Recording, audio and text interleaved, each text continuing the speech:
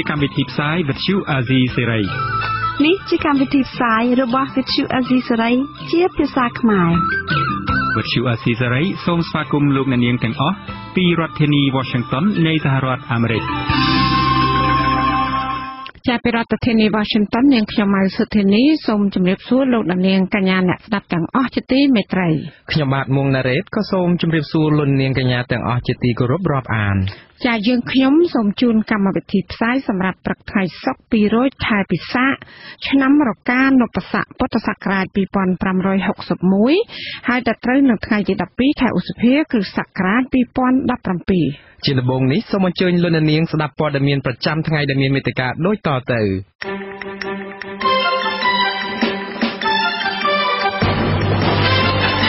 រដ្ឋសភានឹងបោះឆ្នោតជ្រើសរើសអតីតប្រធានកោជបលោកអឹមសួស្ដីជាសមាជិកក្រុមប្រឹក្សាធម្មនុញ្ញអង្គការសង្គមស៊ីវិលនិងគណៈបកប្រឆាំងព្រួយបារម្ភរឿងទឹកថ្នាំជ្រលក់ម្រាមដៃដែលអាចលុបជ្រះការប្រជុំមុខដាក់គ្នារវាងទាហានខ្មែរនិងទាហានឡាវនៅតែបន្តកើតមានសាច់ញាតិអ្នកទោសដែលស្លាប់នៅខេត្តបន្ទាយមានជ័យបណ្ដឹងមន្ត្រីពន្ធនាគារពីបទធ្វេសប្រហែសរួមនឹងព័ត៌មានសំខាន់មួយចំនួនទៀតជាបន្តទៅទៀតនេះខ្ញុំបាទមុនណារ៉េតសូមជូនព័ត៌មានពិស្ដារដ្ឋសភានឹងបើកកិច្ចប្រជុំដើម្បីបោះឆ្នោតជ្រើសរើសអតីតប្រធានគណៈកម្មាធិការជាតិរៀបចំការបោះឆ្នោតឬហៅកាត់ថាកោជបគឺលោកអឹមសួស្ដី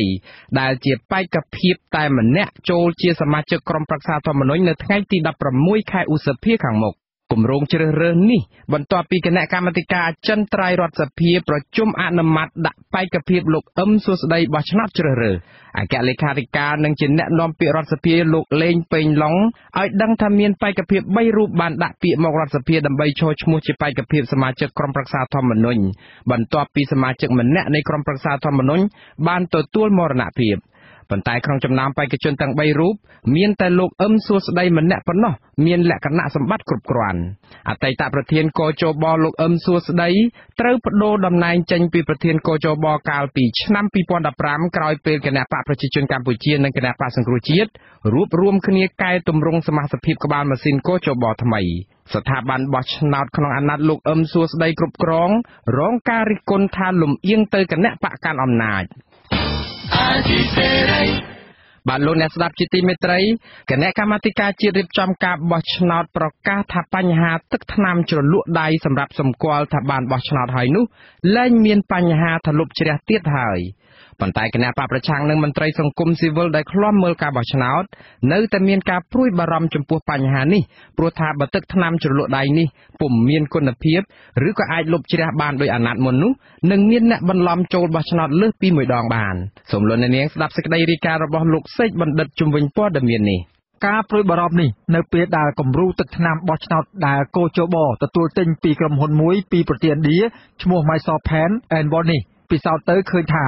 អាចលុបជ្រះកាលពីថ្ងៃទី10ខែឧសភាក្រុមហ៊ុន Pan and Bonnie ធ្លាប់មានបញ្ហាលក់ទឹកថ្នាំមិនមានគុណភាពមកឲ្យកម្ពុជាម្ដងរួចមកហើយកាលពីបោះឆ្នោតជាតិឆ្នាំ2013អ្នកនាំពាក្យកោជបលោកហងពុធាមានប្រសាសន៍នៅក្នុងវេទិកាអ្នកស្ដាប់វិទ្យុអាស៊ីសេរីកាលពីថ្ងៃទី11ខែឧសភាថាឥឡូវនេះទឹកថ្នាំជ្រលក់ដៃអ្នកបោះឆ្នោតលែងមានបញ្ហាទៀតហើយដោយសារតែកោជបទើបបានទទួលគំរូទឹកថ្នាំថ្មីពីក្រុមហ៊ុនដដែលនោះប៉ុន្តែតាមការពិសោធន៍បឋមទឹកថ្នាំក្រោយនេះមានគុណភាពល្អជាងមុនដែលមិនអាចលុបជ្រះបានភ្លាមៗនោះឡើយSimple គំរូដំបូងនេះបានបង្ហាញថាយើងជ្រះប៉ុន្តែឥឡូវហ្នឹងមកដល់ចំនួនជាង 40,000 ដងនេះគឺថាមានគុណភាពផ្សេងទៅវិញបាទជាក់ស្ដែងនៅពេលដែលទឹកខ្មៅមកដល់យើងឃើញថាទឹកខ្មៅនេះគឺពេលដែលជ្រលក់ទៅគឺមានកម្លាំងមួយរឹបបាទរឹបដល់កញ្ចក់ដៃចុងដៃអញ្ចឹងក៏ច្បងមានក្តីសង្ឃឹមថាទឹកខ្មៅនេះមិនអាចលុបជ្រះទេបាទលោកបន្តថាទឹកថ្នាំជាង 40,000 ដបដែលទទួលទិញមកនោះមានតម្លៃជិត$8,000កោជបនឹងធ្វើពិសោធន៍ទឹកថ្នាំថ្មីនេះទៀតជាសាធារណៈនៅសប្តាហ៍ក្រោយមន្ត្រីសង្គមស៊ីវិលដែលឃ្លាំមើលការបោះឆ្នោតស្នើឲ្យកោជបធ្វើការពិសោធន៍លើទឹកថ្នាំដោយកុំឲ្យទុកពេលគៀកនឹងថ្ងៃបោះឆ្នោតពេកទើបអាចវិនិច្ឆ័យតម្លៃចំពោះគុណភាពទឹកថ្នាំនោះថាពិតជាមានគុណភាពល្អឬក៏គ្មានគុណភាពនោះបាន លោកហងពុធាបញ្ជាក់ទៀតថាទោះបីទឹកថ្នាំអាចលុបជ្រះឬក៏មិនជ្រះគោចបនៅតែអាចធានាបានថានឹងមិនឲ្យមានករណីអ្នកបោះឆ្នោតបានលើសពីម្ដងនោះទេដោយផ្អែកលើវិធីសាស្ត្រ5ចំណុចក្នុងនោះរួមមានបញ្ជីឈ្មោះថ្មីពុំមានឈ្មោះស្ទួនអ្នកសង្កេតការចាំឃ្លាំមើលច្រើនគ្រប់ការិយាល័យមានរូបថតនិងក្រយៅដៃអ្នកបោះឆ្នោតជាសម្គាល់ជាដើមគឺមន្ត្រីបោះឆ្នោតនឹងនឹងធីកនៅឈ្មោះរបស់អ្នកដែលបានចូលទៅបោះឆ្នោតហើយសម្រាប់ខ្លួនដែលជាអ្នកទៅបោះឆ្នោតនឹងឯងក៏ត្រូវធ្វើការទៀងទាត់ដោយខ្លួនឯងហើយក៏ធីកមួយនៅលើឈ្មោះរបស់ខ្លួនឯងដែរបាទនេះគឺជាការបញ្ជាក់ដើម្បីឲ្យសមាជិកជនមានអារម្មណ៍ខ្លួនឯងថាខ្លួនឯងបានទៅបោះឆ្នោតរួចហើយចំណុចទី5នៅក្នុងច្បាប់ក៏បង្ហាញអំពីការដាក់ទោសទណ្ឌបាទការដាក់ទោសទណ្ឌនេះគឺថាមានភាពធ្ងន់ធ្ងរណាស់ព្រោះថាបើសិនបើធ្វើមានការបោះឆ្នោតលើកពីម្ដងឬក៏អ្នកសាកល្បងបោះឆ្នោតនោះនឹងទទួលនឹងការផាកពិន័យក្នុងនោះពី5លានទៅ20លានរៀលបាទបើគិតជាដុល្លារទៅប្រហែលជា$5,000អញ្ចឹងកោចបគិតថាប្រហែលជាគ្មាននរណាហ៊ានប្រថុយប្រថាននឹងបញ្ហានេះទេហើយចំពោះអ្នកនៅពីក្រោយខ្នងឲ្យអ្នកដែលមានគំនិតអាក្រក់ក្នុងការទៅបោះឆ្នោតលើកពីម្ដងក៏អាចប្រឈមនឹងការសន្ទនាដែរពីព្រោះទឹកប្រាក់$5,000គឺជាទឹកប្រាក់មួយធំមន្ត្រីទទួលបន្ទុកកិច្ចការបោះឆ្នោតនិងនីតិកម្មរបស់គណៈបក្សសង្គ្រោះជាតិអ្នកស្រីមេងសុធារីនៅតែយល់ឃើញថាបើសិនទឹកថ្នាំបោះឆ្នោតមិនមានគុណភាពការបន្លំបោះឆ្នោតលើសពីម្ដងនឹងអាចកើតមានអ្វីដែលព្រួយបារម្ភគឺក្នុងការិយាល័យមួយហ្នឹងគាត់អត់មានឈ្មោះស្ទួនទេឈ្មោះគាត់តែមួយហ្នឹងប៉ុន្តែគាត់ព្យាយាមទៅបោះ2ដងដោយសារពេលដែលគាត់ទៅបោះលើកទី2គឺអត់មានភ័ស្តុតាងណាដែលបញ្ជាក់ថាគាត់បានបោះម្ដងទៀតទេក្រៅតែពីការគូសបន្ទាត់ហើយនឹងគូសធីកហើយការគូសបន្ទាត់នឹងគូសធីកនឹងឯងគឺដោយសារគាត់អាចមិនទទួលស្គាល់ការគូសបន្ទាត់ហើយនឹងការគូសធីកហ្នឹងយើងមានការព្រួយបារម្ភត្រង់ចំណុចហ្នឹងចាចំពោះសំណួរថាតើហេតុអ្វីបានជាគោចបនៅតែទទួលទិញទឹកថ្នាំពីក្រុមហ៊ុនចាស់ដដែលដែលធ្លាប់ផលិតទឹកថ្នាំមិនមានគុណភាពកាលពីឆ្នាំ2013កន្លងទៅនោះលោកហងពុធាបញ្យល់ថាគោចបបានទទួលគំរូទឹកថ្នាំពីប្រទេសចំនួន3ផ្សេងទៀតដែរក៏ប៉ុន្តែដោយសារតែពុំមានពេលវេលាគ្រប់គ្រាន់ក្នុងការពិសោធន៍រកគុណភាពទើបគោចបសម្រេចយកផលិតផលពីក្រុមហ៊ុនចាស់ដដែលនេះខ្ញុំសេកបណ្ឌិតអាស៊ីសេរីពីរដ្ឋធានី Washington លោកនាងកញ្ញាកំពុងស្ដាប់ការផ្សាយរបស់វិទ្យុអាស៊ីសេរីដែលផ្សាយចេញពីរដ្ឋធានី Washington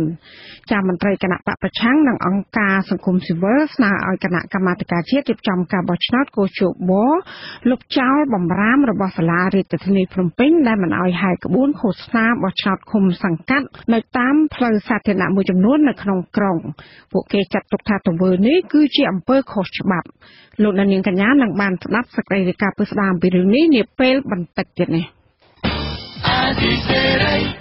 យោធាការពារព្រំដែនកម្ពុជានៅខេត្តស្ទឹងត្រែងអះអាងថាយោធាឡាវនៅតែបន្តឈរជើងលើទឹកដីខ្មែរនៅកោះឫស្សីដដែលពុំមានអ្វីប្រែប្រួលទេគឺក្នុងបំណងរារាំងកងកម្លាំងវិស្វកម្មកម្ពុជាមិនឲ្យស្ថាបនាផ្លូវនៅតំបន់នោះនិងចង់គ្រប់គ្រងទីនោះចំណែកអ្នកនាំពាក្យក្រសួងការពារជាតិបានច្រានចោលការលើកឡើងនេះដោយអះអាងថាក្រសួងសម័យមិនទាន់ឃើញរបាយការណ៍ស្ដីពីការឈ្លានពានអធិបតេយ្យភាពកម្ពុជាដោយយោធាឡាវនោះទេលោកម៉ែនសុធីរាយការណ៍ជុំវិញព័ត៌មាននេះបើទោះបីជាមានការអះអាងពីមន្ត្រីយោធាការពារព្រំដែនកម្ពុជានៅខេត្តស្ទឹងត្រែងថាយោធាឡាវបានបញ្ជូនកម្លាំងប្រដាប់អាវុធឈរជើងលើទឹកដីខ្មែរនៅចំណុចកោះឫស្សីនិងបានជីកលេនដ្ឋាននៅតំបន់នោះជាង1ខែមកហើយក្តីក៏ប៉ុន្តែអ្នកនាំពាក្យក្រសួងការពារជាតិបានទាត់ចោលការលើកឡើងនេះយោធាការពារព្រំដែនខេត្តស្ទឹងត្រែងថ្លែងសុំមិនបញ្ចេញឈ្មោះនិងសម្លេងអះអាងនៅថ្ងៃទី11ឧសភាថាការប្រជុំមុខដាក់គ្នារវាងភាគីប្រទេសទាំងពីរមិនអាចឈានដល់ផ្ទុះអាវុធនោះទេក៏ប៉ុន្តែភាគីឡាវកំពុងបំពានអធិបតេយ្យភាពរបស់កម្ពុជាទាំងស្រុងដោយបានជីកលេនដ្ឋានច្រើនទីតាំងនៅតំបន់នោះនិងដាក់កម្លាំងទ័ពឈរជើងឡោមព័ទ្ធទីស្នាក់ការយោធារបស់កម្ពុជាហើយចំណុចដែលឡាវឈ្លានពាននោះឆ្ងាយពីអព្រំដែននៃទន្លេសេកុងច្រើនគីឡូម៉ែត្រលោកអះអាងថាគោលបំណងដែលឡាវចង់គ្រប់គ្រងកោះឫស្សីដោយសារសក្តានុពលទីនោះសម្បូររ៉ែមាសនិងរ៉ែត្បូងធម្មជាតិមានតម្លៃ លោកបញ្ជាក់ថាកោះរិស័យស្ថិតក្នុងទន្លេសេកុងនៃស្រុកសៀមប៉ាងគឺជាទឹកដីរបស់ខ្មែរដែលយោធារបស់កម្ពុជាគ្រងស្ថាបនាផ្លូវក្រវ៉ាត់ព្រំដែននៅតំបន់នោះនិងបានកសាងស្ពានឆ្លងទៅកោះនោះសម្រាប់បានប្រហែល 30% ហើយអាជ្ញាធរឡាវបានបញ្ជូនកងកម្លាំងយោធាប្រដាប់ដោយអាវុធមករារាំងកងកម្លាំងវិស្វកម្មរបស់កម្ពុជាជាថ្មីទៀតឲ្យផ្អាកការស្ថាបនាផ្លូវតាមបណ្ដោយព្រំដែននៅចំណុចអូតាងាវនិងអូអាឡៃលើកោះរិស័យនៃស្រុកសៀមប៉ាងខេត្តស្ទឹងត្រែងកាលពីចុងខែមីនាឆ្នាំ 2017 ដោយលើកហេតុផលថាតំបន់នោះរដ្ឋាភិបាលនៃប្រទេសទាំងពីរមិនទាន់ឯកភាពគ្នាជាផ្លូវការដើម្បីបោះបង្គោលព្រំដែននៅឡើយឆ្លើយតបរឿងនេះអ្នកនាំពាក្យក្រសួងការពារជាតិលោកឈុំសុជាតិបដិសេធថាពុំមានការជីកលេនដ្ឋាននិងបញ្ជូនកម្លាំងទ័ពចូលដីខ្មែរដោយយោធាឡាវនោះទេហើយការវាស់វែងបច្ចេកទេសព្រំដែនគឺជាកាតព្វកិច្ចរបស់គណៈកម្មការព្រំដែននៃប្រទេសទាំងពីរចំណែកយោធាកម្ពុជាកំពុងរងចាំតែគណៈកម្មការព្រំដែនប្រទេសទាំងពីរដោះស្រាយបញ្ហានេះលោកបញ្ជាក់ថាការស្ថាបនាផ្លូវក្រវ៉ាត់ព្រំដែនដែលយោធាឡាវធ្លាប់រារាំងកន្លងទៅអាជ្ញាធរនៃប្រទេសទាំងពីរបានដោះស្រាយរួចរាល់ហើយមកដល់ថ្ងៃនេះខ្ញុំបានជួបមិត្តទៅតាមដល់ព្រំដែនកម្ពុជាឡាវហើយគឺអត់មានសកម្មភាពនោះទេតាមគិតដែលលើកឡើងថាមានជាមានឋានចូលដីខ្មែរអីហ្នឹងអត់មានទេរឿងធ្វើផ្លូវហ្នឹងយើងនៅតែបន្តធ្វើការទេអត់មានចាក់ចងបញ្ហាទេដែលឲ្យការវាស់វែងព្រំដែននេះយើងគណៈកម្មការព្រំដែនលោកធ្វើការបន្តជាមួយវិធីឡាវខ្ញុំគិតថាបញ្ហានេះដូចជាខ្ញុំមិនសន្និដ្ឋានថាវាពិតទេប៉ុន្តែខ្ញុំអត់មានរបាយការណ៍មកដល់រឿងអាទិជាតិនៅឡើយទេរឿងហ្នឹងតើតើរឿងនេះអ្នកនាំពាក្យសាលាខេត្តស្ទឹងត្រែងលោកម៉ែនគង់ឲ្យដឹងនៅថ្ងៃទី11ឧសភាថាក្រោយពីអាជ្ញាធរខេត្តបានផ្ញើលិខិតស្នើទៅក្រសួងការបរទេសពាក់ព័ន្ធបញ្ហាព្រំដែនក្រសួងការបរទេសនៃប្រទេសទាំងពីរបានធ្វើការជាមួយគ្នារួចហើយតែយ៉ាងណាលោកពុំបញ្ជាក់លម្អិតពីលទ្ធផលនៃការដោះស្រាយបញ្ហានេះនោះទេការងារទំនាក់ទំនងការទូតនោះគេបានកំណត់គ្នាថាត្រូវធ្វើមិនធ្វើទេអានឹងការងារផ្ទៃក្នុងរបស់ក្រសួងការបរទេសនិងក្រសួងការបរទេសដែលគាត់បានឯកភាពគ្នាអញ្ចឹងណាបាទហើយបានជូនព័ត៌មានទៅគណៈកម្មការចម្រុះកិច្ចការព្រំដែននៅប្រទេសទាំងពីរហើយនឹងកម្លាំងសមត្ថកិច្ចការព្រំដែនដែរតែសម្រាប់ភាគីកម្ពុជាយើងនៅតែមានគោលចំហការពារនៅបូរណភាពទឹកដីរបស់ខ្លួនកាលពីចុងខែមេសាឆ្នាំ 2017 អាជ្ញាធរខេត្តស្ទឹងត្រែងបានធ្វើរបាយការណ៍បញ្ហានេះទៅក្រសួងការបរទេសនិងចម្លងជូនក្រសួងមហាផ្ទៃហើយខ្លឹមសារដែលរាយការណ៍នោះទាក់ទិនស្ថានភាពព្រំដែនដែលកម្លាំងសមត្ថកិច្ចរបស់ឡាវឆ្លងចូលមកក្នុងបន្ទាត់មួយចំនួនស្ថិតក្នុងទឹកដីរបស់កម្ពុជាអ្នកនាំពាក្យក្រសួងការបរទេសលោកជុំសន្តិរីបដិសេធមិនអធិប្បាយករណីនេះនៅថ្ងៃទី11ឧសភា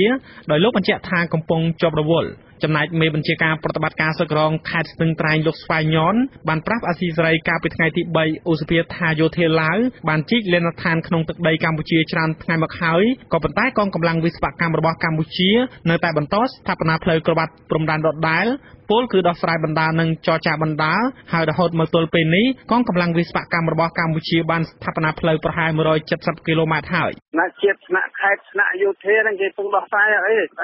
បដាដោះចរចាដោះស្រាយបដាវិចល័យហ្នឹងវាមិនទាន់បោះបង្គោលទេប្រធានអង្គការសម្ព័ន្ធករណីភាពសង្គមកម្ពុជាលោកសុនជ័យសង្ស័យថាអាជ្ញាធរកម្ពុជាហាក់ដូចជាធ្វេសប្រហែសក្នុងការស្វែងរកដំណោះស្រាយតាមរយៈការទូតនិងការដោះស្រាយដោយទ្វេភាគីលោកមើលឃើញថាអន្តរាគមន៍នឹងការឆ្លើយតបរបស់ភាគីកម្ពុជាហាក់មិនបានឆ្លុះបញ្ចាំងពីទស្សនវិជ្ជាជាក់ស្ដែងនៅតំបន់នោះបញ្ហានេះលោកបារម្ភថាភាគីកម្ពុជានៅតែចាញ់ប្រៀបជាងភាគីឡាវក្នុងរឿងព្រំដែនខ្ញុំម៉ែនសុធីអាស៊ីសេរីពីខេត្តស្ទឹងត្រែងបាទតើតើទៅនឹងបញ្ហាព្រំដែនកម្ពុជាឡាវនេះដែរនាយករដ្ឋមន្ត្រីឡាវបញ្ជាក់ប្រាប់នាយករដ្ឋមន្ត្រីហ៊ុនសែនថាព័ត៌មាននៃការប៉ះទង្គិចគ្នារវាងកងទ័ពឡាវនិងកម្ពុជានៅតាមបន្ទាត់ព្រំដែនប្រទេសទាំងពីរក្នុងខេត្តស្ទឹងត្រែងនោះគ្រាន់តែជាពាក្យចចាមអារាមតែប៉ុណ្ណោះការបញ្ជាក់បែបនេះធ្វើឡើងក្នុងជំនួបរវាងលោកថងលូនស៊ីសូលីតជាមួយនឹងលោកនាយករដ្ឋមន្ត្រីហ៊ុនសែនកាលពីថ្ងៃទី10ខែឧសភាកន្លងទៅនេះក្នុងឱកាសលោកមកទស្សនកិច្ចនៅកម្ពុជានិងបានចូលរួមក្នុងវេទិកាសេដ្ឋកិច្ចពិភពលោកស្ដីពីអាស៊ានដែលកម្ពុជាធ្វើម្ចាស់ផ្ទះបាទលោកនាងជាទីមេត្រីអាជ្ញាធរស្រុកបរិបូរខេត្តកំពង់ឆ្នាំងស្នើឲ្យគ្រឹះស្ថានមីក្រូហិរញ្ញវត្ថុសហគ្រិនភាពប្រគល់អត្តសញ្ញាណប័ណ្ណជូនពលរដ្ឋវិញក្រោយពលរដ្ឋអះអាងថាគេបានសងកម្ចីរួចរាល់ជាច្រើនខែមកហើយក៏ប៉ុន្តែគ្រឹះស្ថានមិនព្រមប្រគល់អត្តសញ្ញាណប័ណ្ណឲ្យវិញតំណាងគ្រឹះស្ថានមីក្រូហិរញ្ញវត្ថុសហគ្រិនភាពប្រចាំខេត្តកំពង់ឆ្នាំងថានឹងប្រញាប់ប្រញាល់ដោះស្រាយបញ្ហានេះលោកចិនជេថារាយការណ៍ជុំវិញព័ត៌មាននេះ អភិបាលស្រុកបរិបូរលោកខួនសារមនៅថ្ងៃទី11ខែឧសភាស្នើឲ្យប្រធានគ្រឹះស្ថានមីក្រូហិរញ្ញវត្ថុសហគ្រិនភាពប្រគល់អត្តសញ្ញាណប័ណ្ណឲ្យពលរដ្ឋនៅភូមិកាន់យួរឃុំមេលុំឈ្មោះជុនស៊ីណាវិញនៅចំពោះមុខអាជ្ញាធរមូលដ្ឋានលោកបញ្ជាក់នៅលើទំព័រ Facebook របស់លោកថាពលរដ្ឋបានខ្ចីប្រាក់មកប្រើប្រាស់ហើយបានសងវិញចប់សពគ្រប់ហើយគឺត្រូវប្រគល់អត្តសញ្ញាណប័ណ្ណឲ្យគាត់វិញអាស៊ីសេរីមិនអាចតាក់ទងប្រជាពលរដ្ឋដែលជាម្ចាស់អត្តសញ្ញាណប័ណ្ណនិងលោកអភិបាលស្រុកដើម្បីសុំការអត្ថាធិប្បាយបន្ថែមលើការស្នើសុំនេះបានទេប៉ុន្តែមេឃុំមេលុំលោកកេតសុខាថាករណីដកហូតអត្តសញ្ញាណប័ណ្ណឬឯកសារដើមដើម្បីធានាលើការខ្ចីបុលដោយគ្រឹះស្ថាននេះទើបតែបែកធ្លាយពេលលោកចោះសួររកពលរដ្ឋដែលអត់មានអត្តសញ្ញាណប័ណ្ណដើម្បីត្រៀមខ្លួនទៅបោះឆ្នោតកិច្ចការនេះខ្ញុំឯកភាពទៅតាមលោកអភិបាលដែលលោកបានធ្វើការសំណូមពរនេះគឺចង់បានថាការបកគលមិនបកគលឲ្យក្លឹបទេគឺបកគលត្រូវមានអាជ្ញាធរទទួលខុសត្រូវជាមួយថ្ងៃមុខថ្ងៃក្រោយទៀតវាមានបញ្ហាឆ្លៃដាក់គ្នាខ្ញុំចង់សូមអំពាវនាវដល់មីក្រូហិរញ្ញវត្ថុទាំងអស់ហ្នឹងមកពាក់ព័ន្ធទៅលើឯកសាររបស់ពលរដ្ឋមិនគិតតែពីវេលាបោះឆ្នោតទេគាត់តម្រូវការប្រើប្រាស់ទៅលើស្អីផ្សេងៗដែលយើងថតចូលយកឯកសារហ្នឹងទុកទៅកុំឲ្យដកហូតឯកសាររបស់គាត់ត្រូវការឲ្យចាំបាច់តម្រូវការរបស់គាត់ធ្វើអត់បានអញ្ចឹងជាបញ្ហាមួយប្រឈមដល់ពលរដ្ឋករណីនេះមើលរាប់ឆ្នាំហើយដោយសារគាត់ខ្លាចគាត់អត់ហ៊ានរាយការណ៍មកឃុំលោកមេឃុំបញ្ជាក់ថាពលរដ្ឋក្នុងឃុំរបស់លោកឈ្មោះជុនស៊ីណាបានខ្ចីប្រាក់ចំនួន 90,000 រៀលពីគ្រឹះស្ថានមីក្រូហិរញ្ញវត្ថុសហគ្រិនហើយបានសងកម្ចីរួចរាល់អស់រយៈពេលជាច្រើនខែហើយប៉ុន្តែភ្នាក់ងាររបស់ឥណទាននេះបានផ្អាប់អត្តសញ្ញាណប័ណ្ណគាត់ទុកជាច្រើនឆ្នាំហើយបើគិតតាំងពីពេលដែលគាត់បានខ្ចីលុយលើកដំបូងមកលោកថាគ្រឹះស្ថានឯកជនពុំមានសិទ្ធិដកហូតឬរក្សាទុកឯកសារដើមក្រៅពីឯកសារថតចម្លងឡើយឆ្លើយតបបញ្ហានេះប្រធានគ្រឹះស្ថានមីក្រូហិរញ្ញវត្ថុសហគ្រិនភាពប្រចាំខេត្តកំពង់ឆ្នាំងលោកសាន់វណ្ណៈបញ្ជាក់ថាគ្រឹះស្ថានរបស់លោក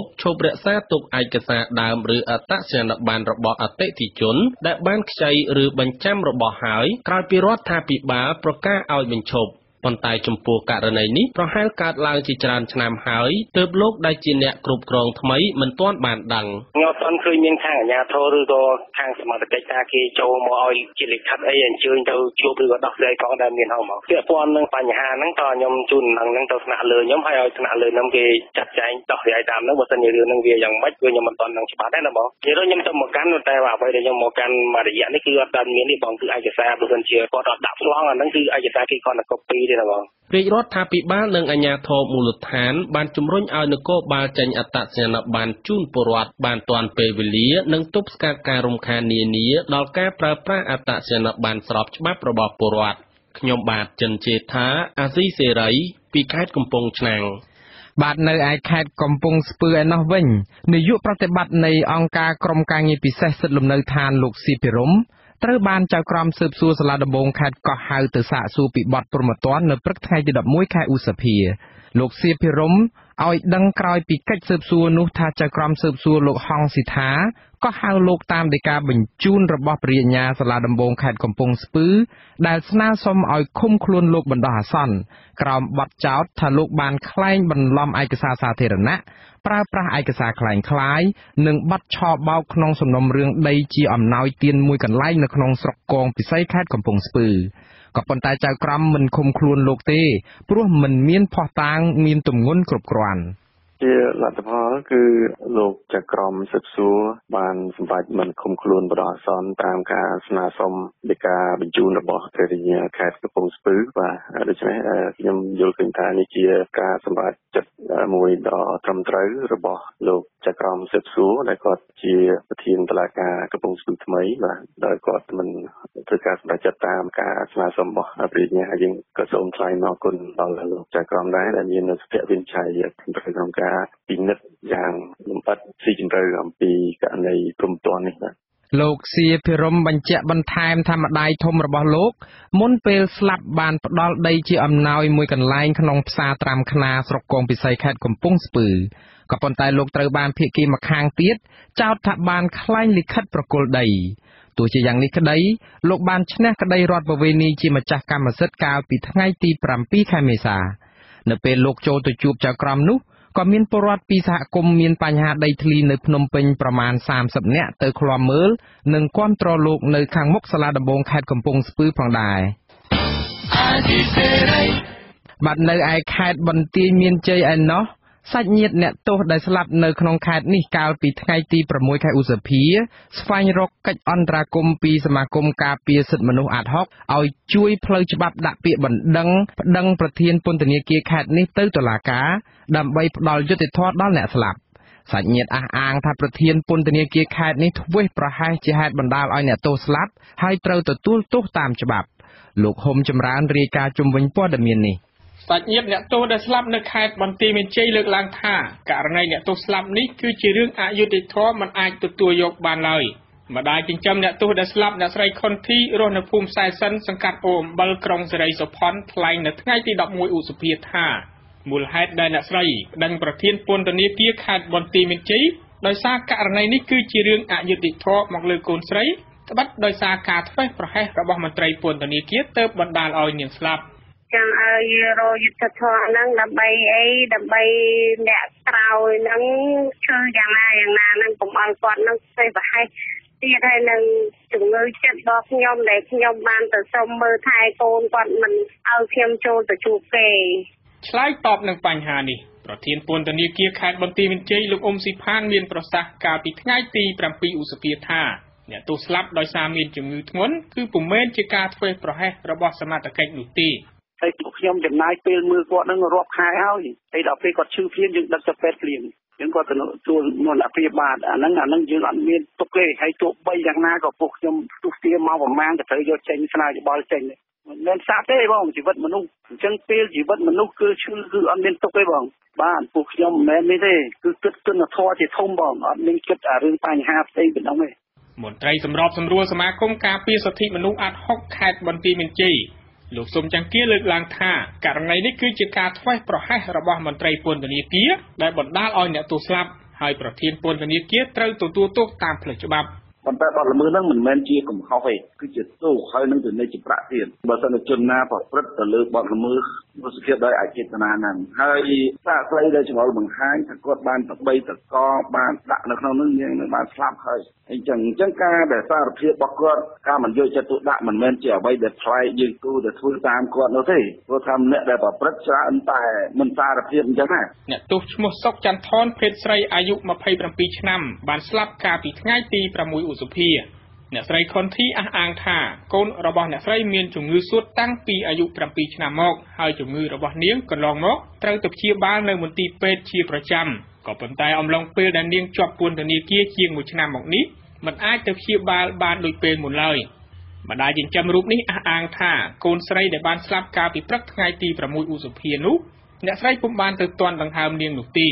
អ្នកស្រីសង្កត់ធ្ងន់ថាកាលពីថ្ងៃទី3ឧសភាកូនស្រីបានទូរស័ព្ទមកប្រាប់អ្នកស្រីឲ្យប្រញាប់បញ្ជូននាងទៅព្យាបាលនៅមន្ទីរពេទ្យខាងក្រៅពន្ធនាគារហើយភ្លាមនោះអ្នកស្រីក៏ប្រញាប់ទៅសុំមន្ត្រីពន្ធនាគារនាំកូនទៅព្យាបាលខាងក្រៅដែរតែពុំទទួលបានលទ្ធផលដោយមន្ត្រីពន្ធនាគារប្រាប់ថាជំងឺរបស់អ្នកទោសមិនធ្ងន់ធ្ងរហើយអ្នកស្រីក៏ត្រឡប់មកផ្ទះវិញលុះមកដល់ថ្ងៃទី6ឧសភាមេភូមិបានប្រាប់អ្នកស្រីថាកូនរបស់គាត់បានស្លាប់បាត់ទៅហើយនៅមន្ទីរពេទ្យមិត្តភាពកម្ពុជាជប៉ុនស្រុកមង្គលបុរីអ្នកស្រីបានដាក់ពាក្យប្តឹងករណីនេះទៅសាលាដំបងខេត្តបន្ទាយមានជ័យហើយកាលពីរសៀលថ្ងៃទី11ឧសភាខ្ញុំបាទហុំចម្រើនអាស៊ីសេរីពីខេត្តបាត់ដំបងបាទលោកអ្នកស្ដាប់ជាទីមេត្រីអង្គការសហប្រជាជាតិបានរៀបចំប្រពៃទិវាសប្តាហ៍សុវត្ថិភាពសកលបានចំនួន4លើកហើយក្នុងចំណោមទាំង4លើកនេះគឺធ្វើឡើងក្រោមប្រធានបទផ្សេងៗគ្នាដែលឡែកក្នុងឆ្នាំ2017នេះក្រុមបណ្ដាប្រទេសជាសមាជិកអង្គការសហប្រជាជាតិបានជ្រើសយកប្រធានបទថ្មីគឺបន្ថយល្បឿនដើម្បីបន្ថយគ្រោះថ្នាក់ចរាចរណ៍លោក Revenue រាយការណ៍ជុំវិញព័ត៌មាននេះការប្រារព្ធទិវាសប្តាហ៍សុវត្ថិភាពចរាចរណ៍ក្នុងឆ្នាំ2017នេះជំរុញឲ្យរដ្ឋាភិបាលអង្គការសង្គមស៊ីវិលនិងអ្នកប្រើប្រាស់ផ្លូវទាំងអស់នៅក្នុងប្រទេសនីមួយៗស្វែងរកយន្តការរួមមួយរួចហើយនាំគ្នាប្រើប្រាស់យន្តការនោះដើម្បីកាត់បន្ថយគ្រោះថ្នាក់ចរាចរណ៍ដែលបង្កឡើងដោយការបើកបរលើសល្បឿនកំណត់នាយិកាប្រតិបត្តិអង្គការសម្ព័ន្ធដើម្បីសុវត្ថិភាពចរាចរណ៍ផ្លូវគោកលោកស្រីលឹមសុជា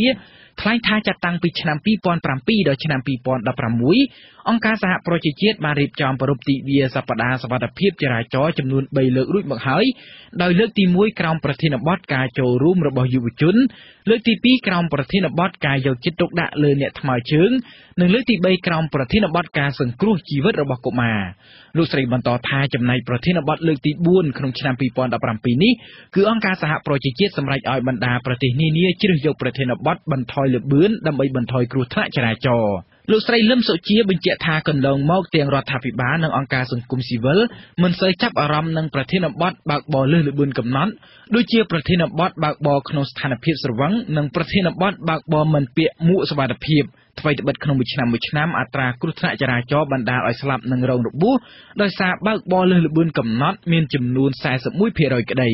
ឆ្នាំនេះបញ្ហាល្បឿនដែលបង្កឡើងដោយល្បឿននឹងមានការថយចុះធៀបនឹងជាមួយឆ្នាំមុនចាយើងសង្ឃឹមថាអញ្ចឹងដោយសារតែចេញពីនេះទៅយើងនឹងមានសកម្មភាពរួមគ្នាចាការបញ្ជាក់នេះធ្វើឡើងនៅក្នុងវេទិកាសារព័ត៌មានស្ដីពីសប្តាហ៍សុវត្ថិភាពចរាចរណ៍សកលឆ្នាំ2017ក្រោមប្រធានបទបន្ថយល្បឿនដើម្បីបន្ថយគ្រោះថ្នាក់ចរាចរណ៍ដែលរៀបចំឡើងនៅក្នុងសាលាបឋមសិក្សាព្រែកឯងនៅថ្ងៃទី11ខែមិថុនាឆ្នាំ2017មន្ត្រីជំនាញចរាចរណ៍របស់រដ្ឋាភិបាលឲ្យដឹងថានៅក្នុងប្រទេសកម្ពុជាក្នុងចំណោមគ្រោះថ្នាក់ចរាចរណ៍ទាំងអស់ដែលបណ្ដាលឲ្យមនុស្សស្លាប់និងរងរបួសគឺបង្កឡើងដោយសារការបើកបរលើសល្បឿនកំណត់មានចំនួន 35% ដោយឡែកក្នុងរយៈពេល3ខែក្នុងឆ្នាំ2017នេះអាជ្ញាធរបានឃាត់យានយន្តដែលបើកបរលើសល្បឿនមានជាង 10000 គ្រឿងប្រធានការិយាល័យចរាចរណ៍ផ្លូវគោកនៃស្នងការដ្ឋាននគរបាលរាជធានីភ្នំពេញលោកចៅហាក់ថ្លែងថាការបើកបរលើសល្បឿនកំណត់គឺជាបញ្ហាចម្បងនាំឲ្យមានគ្រោះថ្នាក់ចរាចរណ៍ហើយនេះហើយបានជានៅតាមផ្លូវជាតិសំខាន់ៗគ្រប់ខេត្តទាំងអស់គឺអាជ្ញាធរបានដាក់ពង្រាយម៉ាស៊ីនតាមដានល្បឿនយានយន្តហើយបច្ចុប្បន្នអាជ្ញាធរបានដាក់លិខិតអញ្ជើញម្ចាស់យានយន្តដែលបើកបរលើសល្បឿនកំណត់មានជាង 10000 ករណីដើម្បីមកបំពេញបែបបទតាមនីតិវិធីច្បាប់យានយន្តទាំងឡាយដែលគាត់មិនបានចូលបំពេញកាតព្វកិច្ចនៃតាមនីតិវិធីច្បាប់ទេគឺយើងអនុវត្តរៀបចំប្រជុំទៅតុលាការផងដែរលោកចៅហាក់បន្តថាការបើកបរលើសល្បឿនកំណត់កើតឡើងច្រើនក្នុងអំឡុងពិធីបុណ្យធំៗជាពិសេសគឺអ្នកបើកបររថយន្តឈ្នួលនិងអ្នកបើកបរផ្កើនឹងច្បាប់ទោះជាយ៉ាងនេះក្តីលោកបញ្ជាក់ថារដ្ឋាភិបាលកំពុងរឹតបន្តឹងច្បាប់ចរាចរណ៍បន្ថែមទៀតរួមទាំងការចុះអប់រំនៅតាមសាលារៀនក្រុមហ៊ុននិងនៅតាមបណ្ដាចំណតយានយន្តនានាចំណែកនាយកសាលាបឋមសិក្សាព្រែកឯងលោកពៅសុផាតលើកឡើងថារៀងរាល់ថ្ងៃនៅពេលដល់ម៉ោងត្រូវចេញទៅផ្ទះសាលារបស់លោកតែងរៀបចំដាក់បារ៉ាបិទផ្លូវដើម្បីឲ្យកូនសិស្សឆ្លងផ្លូវប៉ុន្តែកន្លងមកកូនសិស្សធ្លាប់រងរបួសដោយសារអ្នកបើកបរលើសល្បឿនកំណត់មួយចំនួនបើកបរជ្រុលមកបុកបារ៉ាបិទផ្លូវនោះហើយបារ៉ាបារម្ភថាឲ្យមានថ្ងៃមួយជំរាបជូនថាបារ៉ាអត់ហើយការដោយការប្រើប្រាស់គឺអត់កំណត់មកបុកបារ៉ាពេកទៅពេកជួលរបួសអត់ហើយគឺតែជាតួលេខរបស់អង្គការសហប្រជាជាតិបានឲ្យដឹងថានៅទូទាំងពិភពលោកជារៀងរាល់ឆ្នាំមនុស្សប្រហែល1.3 លាននាក់បានស្លាប់និងជាង50លាននាក់ផ្សេងទៀតបានរងរបួសដោយសារគ្រោះថ្នាក់ចរាចរណ៍អង្គការពិភពលោកមួយនេះបញ្ជាក់ថាពាក្យកណ្ដាលនៃអ្នកស្លាប់ទាំងនេះគឺជាអ្នកថ្មើរជើងអ្នកជិះកង់និងអ្នកជិះម៉ូតូក្រៅពីអ្នកស្លាប់និងរងរបួសគ្រោះថ្នាក់ចរាចរណ៍ក៏បានធ្វើឲ្យខាតបង់ទាំងសេដ្ឋកិច្ចនិងហិរញ្ញវត្ថុរបស់សង្គមនីមួយៗផងដែរខ្ញុំរីកវិញ្ញូអាស៊ីសេរីភ្នំពេញបាទលោកអ្នកនាងទើបបានស្ដាប់ព័ត៌មានប្រចាំថ្ងៃរបស់វិទ្យុអាស៊ីសេរីដែលរៀបចំជូនដោយខ្ញុំបាទមុងណារ៉េតពីរដ្ឋធានី Washington សហរដ្ឋអាមេរិកសូមលោកអ្នកនាងរងចាំស្ដាប់កម្មវិធីផ្សាយរបស់យើងខ្ញុំជាបន្តនាពេលបន្តិចទៀតនេះ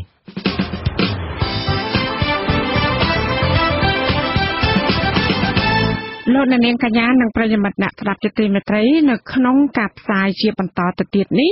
យើងខ្ញុំមានសេចក្តីរាយការណ៍ពិស្ដារផ្ដោតអំពីចាអ្នកវិភាគនិងអ្នកឃ្លាំមើលការបោះឆ្នោតចាត់ទុកថាការហាមបកនយោបាយឃោសនាតាមផ្លូវមួយចំនួននៅរាជធានីភ្នំពេញគឺជារឿងខុសច្បាប់បោះឆ្នោតប្រជាប្រដ្ឋជាង300គ្រួសារនៅឯឃុំតាសៀមខេត្តសៀមរាបខ្វះទឹកប្រើប្រាស់ហើយកម្មវិធីកិច្ចសន្ទនាជាមួយមេឃុំនៅថ្ងៃនេះលោកអ្នកនាងកញ្ញានឹងបានស្ដាប់បទសម្ភាសន៍ជាមួយនឹងលោកម៉ែនសុខៃជុំវិញបញ្ហាប្រឈមដែលនៅមិនទាន់ដោះស្រាយនៅក្នុងឃុំហើយនៅចុងកម្មវិធីលោកអ្នកនឹងបានស្ដាប់ព័ត៌មានបញ្ចប់សូមអញ្ជើញលោកអ្នកនាងកញ្ញាស្ដាប់ការផ្សាយរបស់យើងខ្ញុំជាបន្តដោយមេត្រី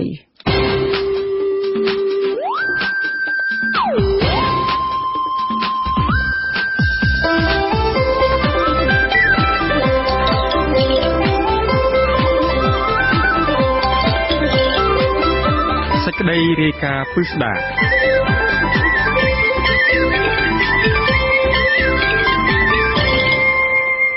ចាលោកនាងជាទីមេត្រីមកទល់ពេលនេះគណៈកម្មាធិការជាតិរៀបចំការបោះឆ្នោតកោជបនៅមិនទាន់សម្រេចយ៉ាងណានោះឡើយចំពោះការស្នើសុំរបស់បកប្រឆាំងនិងមន្ត្រីអង្គការសង្គមស៊ីវិលឲ្យលុបចោលបំរាមរបស់សាលារដ្ឋាភិបាលភ្នំពេញដែលមិនអនុញ្ញាតឲ្យគណៈបកនយោបាយហែកក្បួនឃោសនានៅតាមផ្លូវសាធារណៈមួយចំនួនហើយនឹងជួបជុំគ្នានៅតាមទីផ្សារធំៗក្នុងរាជធានីភ្នំពេញចាតំណាងគណៈបក្សសង្គ្រោះជាតិលើកឡើងថាបកប្រឆាំងនិងកោជបក្រុងជួបគ្នាដើម្បីពិភាក្សាលើករណីនេះនៅសប្តាហ៍ក្រោយចាលោកទីនរាការីយ៉ារាយការណ៍ពីស្ដារជុំវិញព័ត៌មាននេះអ្នកខ្លាំមើលការបោះឆ្នោតនឹងគណៈបកក្រៅរដ្ឋាភិបាលលើកឡើងថាការហាមមិនឲ្យហាយក្បួនឃោសនាតាមផ្លូវសាធារណៈមួយចំនួននិងជួបជុំគ្នានៅតាមផ្សារធំៗនោះគឺជារឿងខុសច្បាប់ស្តីពីការបោះឆ្នោតជ្រើសរើសក្រុមប្រឹក្សាឃុំសង្កាត់និងជាការបិទសិទ្ធិសេរីភាពគណៈបកនយោបាយក្រុមអង្គការសង្គមស៊ីវិលដែលធ្វើការពាក់ព័ន្ធនឹងការបោះឆ្នោតពន្យល់ថាអំឡុងពេលបោះឆ្នោតនិងការឃោសនាបោះឆ្នោតមានតែគណៈកម្មាធិការជាតិរៀបចំការបោះឆ្នោតកោជបទេត្រូវបានច្បាប់ផ្ដល់សមត្ថកិច្ចដើម្បីរៀបចំនិងចាត់ចែងការប្រមូលផ្ដុំនិងការហាយក្បួនឃោសនាបោះឆ្នោតការប្រមូលផ្ដុំនិងការហាយក្បួននេះមិនស្ថិតនៅក្នុងសមត្ថកិច្ចរបស់អាជ្ញាធរទេផ្អែកលើមាត្រា3នៃច្បាប់ស្តីពីការធ្វើបាតកម្មដោយសន្តិវិធីមិនអនុវត្តចំពោះការប្រមូលផ្ដុំនិងការហាយក្បួនឃោសនាបោះឆ្នោតទេហើយអាជ្ញាធរនិងស្ថាប័នពាក់ព័ន្ធត្រូវចូលរួមនិងផ្ដល់កិច្ចសហប្រតិបត្តិការក្នុងការងារបោះឆ្នោតនេះដោយមានចែងនៅក្នុងមាត្រា82នៃច្បាប់ស្តីពីការបោះឆ្នោតជ្រើសរើសសមាជិកក្រុមប្រឹក្សាឃុំសង្កាត់ប្រធានអង្គការ Netflix លោកសំគុណធីមីមានប្រសាសន៍ថាការឃោសនាបោះឆ្នោតរបស់គណៈបកនយោបាយមានរយៈពេលខ្លីហើយសាលារដ្ឋាភិបាលភ្នំពេញហាមមិនឲ្យហាយក្បួនឃោសនាតាមផ្លូវមួយចំនួននេះជាការបាត់បង់ឱកាសរបស់គណៈបកនយោបាយសម្រាប់ផ្សព្វផ្សាយគោលនយោបាយរបស់ខ្លួនដល់ពលរដ្ឋការផ្សព្វផ្សាយតាមគណៈបកនោះបានរាល់ថ្ងៃក៏តែហាយក្បួនបាន2ថ្ងៃហ្នឹងហើយឲ្យដល់អញ្ចឹងគឺតែបើគេឲ្យគណៈបកនយោបាយហ្នឹងបានទៅជួបប្រជាពលរដ្ឋបោះឆ្នោតហ្មងសាលារដ្ឋាភិបាលភ្នំពេញបានចេញលិខិតហាមមិនឲ្យគណៈបកនយោបាយហាយក្បួនតាមផ្លូវដូចជាមហាវិថីព្រះនរោត្តម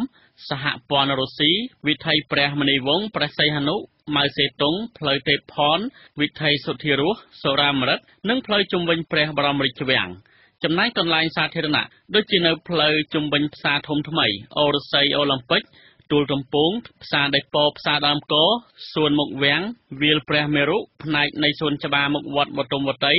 ទីធ្លារូបសំណាកលោកយាយពេញនិងសួនច្បារលោកនាយករដ្ឋមន្ត្រីហ៊ុនសែនជាដើមប្រធាននាយកដ្ឋាននីតិកម្មនិងកិច្ចការបោះឆ្នោតគណៈបកសង្គ្រោះជាតិអ្នកស្រីមេងសុភារីឲ្យដឹងថាគណៈបកសង្គ្រោះជាតិបានដាក់លិខិតទៅកោជបដើម្បីស្នើសុំឲ្យកោជបបើកសិទ្ធិឲ្យគ្រប់គណៈបកនយោបាយមានសិទ្ធិហាយក្បួនឃោសនាដោយកាលពីអាណត្តិមុនដែរអ្នកស្រីបញ្ជាក់ថាកោជបទទួលយកសំណើនេះទៅជជែកគ្នានៅថ្ងៃទី16ឧសភាដោយសារតែយើងចង់ធ្វើការផ្សព្វផ្សាយគោលនយោបាយរបស់គណៈបកឲ្យដល់ប្រជាពលរដ្ឋមើលឃើញថាផ្លូវទាំងអស់នោះគឺមានប្រជាពលរដ្ឋច្រើនកកហើយម្យ៉ាងទៀតយើងឃើញថាផ្លូវទាំងអស់នោះគឺវាមានលក្ខណៈធំដែលឲ្យចំនួនចូលរួមហាយក្បួននឹងបានច្រើនអ្នកផងដែរអ្នកនាំពាក្យគណៈកម្មាធិការជាតិរៀបចំការបោះឆ្នោតលោកបណ្ឌិតហងពុទ្ធាមិនធ្វើអត្ថាធិប្បាយលើករណីនេះទេនៅថ្ងៃទី11ឧសភាដោយសារលោកជាប់ប្រជុំប៉ុន្តែអគ្គលេខាធិការកោជបលោកទេពនិថាធ្លាប់ឲ្យអាស៊ីសេរីដឹងថាបំរាមរបស់សាលាក្រុងគឺដើម្បីការពារសន្តិសុខសណ្ដាប់ធ្នាប់និងការកកស្ទះចរាចរណ៍ព្រោះកន្លងទៅពលរដ្ឋនិងអាជីវករធ្លាប់ត្អូញត្អែនិងតវ៉ានៅពេលគណៈបកខ្លះបានទៅឃោសនានិងចែកខិត្តប័ណ្ណឃោសនាដល់ក្នុងផ្សារព្រមទាំងបិទផ្សាយប័ណ្ណឃោសនាតាមរបងផ្ទះសាលារៀននិងមន្ទីរពេទ្យដែលមិនគោរពតាមការស្នើសុំរបស់អាជ្ញាធរទោះបីជាបែបនេះក្តីក្រុមអង្គការសង្គមស៊ីវិលនៃបន្ទប់ស្ថានភាពសម្រាប់ការបោះឆ្នោតឆ្នាំ2017ដែលជាបណ្ដុំអង្គការសង្គមស៊ីវិលចំនួន38បានចេញសេចក្តីថ្លែងការណ៍កាលពីថ្ងៃទី9ឧសភាស្តីពីការបើកទូលាយទីធ្លាសាធារណៈនិងលើកស្ទួយសិទ្ធិប្រមូលផ្ដុំនិងហាយក្បួនក្នុងដំណើរការឃោសនារបស់គណៈបកប្រកួតប្រជែងដោយសង្កត់ធ្ងន់ថាការចេញបំរាមរបស់សាលារដ្ឋាភិបាលបិទផ្លូវមួយចំនួនមិនឲ្យគណៈបកនយោបាយហាយក្បួនក្រោមហេតុផលបញ្ជាការកកស្ទះចរាចរណ៍គឺជារឿងមិនត្រឹមត្រូវនិងមិនសមហេតុផលឡើយ ព្រោះទីតាំងទាំងនោះគឺជាកន្លែងប្រមូលផ្ដុំដោយសន្តិវិធីរបស់ប្រជាពលរដ្ឋជាអ្នកបោះឆ្នោតក្រុមអង្គការទាំងនេះបន្តថាទង្វើដដែលនេះក៏មិនបង្ហាញឲ្យឃើញអំពីការធានារបស់រដ្ឋាភិបាលដើម្បីធ្វើយ៉ាងណាឲ្យការបោះឆ្នោតដោយសេរីនិងត្រឹមត្រូវដែរម្យ៉ាងវិញទៀតការឃោសនាបោះឆ្នោតឃុំសង្កាត់រយៈពេល14ថ្ងៃចាប់ពីថ្ងៃទី20ឧសភាដល់ថ្ងៃទី2មិថុនាគឺកាត់បន្ថយការហែក្បួនមកនៅត្រឹមចំនួន2ដងក្នុងមួយគណៈបកនយោបាយហើយបើការកាត់បន្ថយទីធ្លាសាធារណៈនិងផ្លូវមួយចំនួននឹងធ្វើឲ្យការអនុវត្តសិទ្ធិប្រមូលផ្ដុំនិងហែក្បួនកាន់តែធ្លាក់ចុះថែមទៀតយ៉ាងហោចណាស់ការឃោសនាបោះឆ្នោតរបស់គណៈបកប្រកបប្រជែងលើកនេះត្រូវបើកទូលាយក្នុងការប្រើប្រាស់ទីធ្លាសាធារណៈផ្សេងៗដូចជាពហុកីឡដ្ឋានជាតិមហាវិទ្យាល័យនិងផ្លូវថ្នល់នានាដូចជាការបោះឆ្នោតលើកមុនដែរគណៈបកនយោបាយដែលមានបេក្ខជនចូលឈ្មោះជាក្រុមប្រឹក្សាសង្កាត់ក្នុងរាជធានីភ្នំពេញមានចំនួន6ក្នុងចំណោមគណៈបកទាំង12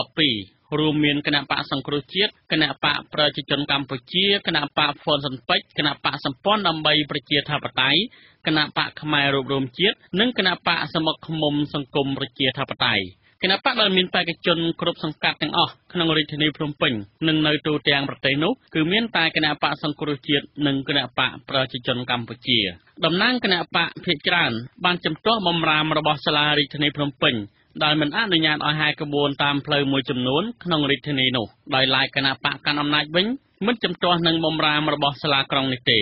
អគ្គលេខាធិការគណៈបកប្រជាធិបតេយ្យមូលដ្ឋានលោកសាមអ៊ីនមានប្រសាសន៍ថាគណៈបករបស់លោកមិនមានបេក្ខភាពចូលឈ្មោះក្រុមប្រឹក្សាសង្កាត់នៅក្នុងរាជធានីភ្នំពេញនេះទេប៉ុន្តែលោកបញ្ជាក់ថាសាលារាជធានីមិនត្រូវហាមទាំងស្រុងក្នុងការហាមគណៈបកនយោបាយឃោសនាតាមផ្លូវមួយចំនួននោះទេគឺត្រូវតែបើកឲ្យឃោសនាដែលគ្រាន់តែហាមក្នុងម៉ោងណាមួយដែលមានមនុស្សធ្វើដំណើរទៅធ្វើការច្រើនហាមឃាត់ទាំងស្រុងតែវាគួរតែមានហាមឃាត់តែពេលវេលាណាមួយដូចជាពេលព្រឹកពីម៉ោង7ទៅម៉ោង9រសៀលម៉ោង4កន្លះទៅម៉ោង6នេះជាដើមនេះជាពេលវេលាដែលចរាចរណ៍មិនមានចឹងណាលោកបណ្ឌិតសាមអ៊ីនអះអាងថាគណៈបកប្រជាជនកម្ពុជាមិនសូវខ្វល់អំពីការហាមរបស់សាលារាជធានីភ្នំពេញនេះទេព្រោះថាគណៈបកកាន់អំណាចមានលទ្ធភាពគ្រប់គ្រាន់រួចទៅហើយក្នុងការគ្រប់គ្រងនិងការប្រើប្រាស់ប្រព័ន្ធផ្សព្វផ្សាយទោះនៅក្នុងកំឡុងពេលឃោសនាបោះឆ្នោតនិងមុនពេលឃោសនាបោះឆ្នោតក្តីអង្គការ Freedom House កាលពីឆ្នាំ2016បានរកឃើញថាប្រទេសកម្ពុជាមានកាសែតនិងទស្សនាវដ្តីប្រហែល20ស្ថានីយទូរទស្សន៍18និងស្ថានីយវិទ្យុប្រមាណ175កំពុងតែដំណើរការហើយបណ្ដាញសារព័ត៌មានទាំងនេះស្ថិតនៅក្រោមការគ្រប់គ្រងឬរងឥទ្ធិពលពីគណៈបកកាន់អំណាចអ្នកជំនាញខាងអភិបាលកិច្ចនិងវិទ្យាសាស្ត្រនយោបាយលោកបណ្ឌិតច័ន្ទវិបុលមានប្រសាសន៍ថាការហាមរបស់សាលាក្រុងមិនឲ្យគណៈបកប្រកួតប្រជែងហែក្បួនតាមផ្លូវមួយចំនួននេះលោកមិនជំទាស់នោះទេប៉ុន្តែបញ្ហាសំខាន់នៅត្រង់ថាតើគណៈបកនយោបាយទាំងនោះពិតជាមានសិទ្ធិស្មើគ្នាក្នុងការឃោសនាដែរឬទេអ្នកវិភាគនយោបាយនិងអ្នកខ្លាំមើលសិទ្ធិមនុស្សលើកឡើងថារដ្ឋាភិបាលបានរដ្ឋបတ်សិទ្ធិសេរីភាពបន្តិចម្ដងចាប់តាំងពីការបោះឆ្នោតអាណត្តិទី5ក្នុងឆ្នាំ2013មកដែលគណៈបកប្រឆាំងនិងប្រជាពលរដ្ឋមានបញ្ហាអយុត្តិធម៌សង្គមបានធ្វើបាតកម្មដូចជាអ្នកមានចំនួនដីធ្លីធ្លាប់បានហែក្បួនបាតកម្មទៅកាន់ស្ថាប័នពាក់ព័ន្ធមួយចំនួនដើម្បីទាមទាររកដំណោះស្រាយការរដ្ឋបတ်មិនឲ្យមានការជួបជុំឬហែក្បួននេះពិសេសនៅក្រៅពេលគណៈបកជាប់ឆ្នោតទាំងពីរបានបញ្ចប់ការប្រើប្រាស់វប្បធម៌សន្តិនិកដោយអាជ្ញាធររដ្ឋាភិបាលតែងតែលើកហេតុផលថាដើម្បីរក្សាសណ្ដាប់ធ្នាប់សាធារណៈនិងបញ្ហាកកស្ទះចរាចរណ៍លើសពីនេះទៀតការចាប់ចងក៏រើឡើងវិញដែរក្នុងនោះមានសកម្មជនគណបកប្រឆាំងសមាជិករដ្ឋសភាប្រសិទ្ធិសកម្មជនដីធ្លីបរិស្ថានមន្ត្រីអង្គការសង្គមស៊ីវិលនិងអគ្គលេខាធិការរងកោជបដែលអ្នកទាំងនេះកំពុងតែជាប់នៅក្នុងមន្ទីរឃុំឃាំងនៅឡើយខ្ញុំទីនសាការីយ៉ាអាស៊ីសេរីពីរាជធានីភ្នំពេញ